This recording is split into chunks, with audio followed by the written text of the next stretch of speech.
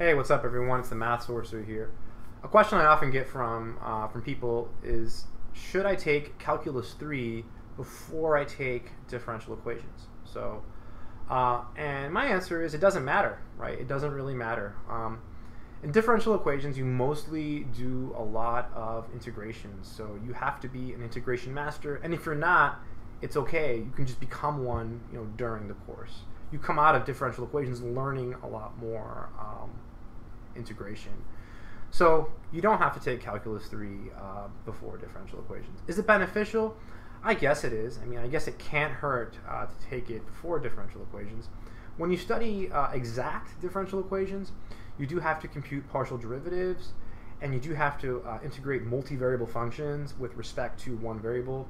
So you do have to know some Calculus 3, but honestly, it's not that bad, and you can usually learn it on the spot. So I think in general, if you want to take differential equations, as long as you can integrate, in other words, as long as you've made it through Calculus 2, you should be okay. That's it.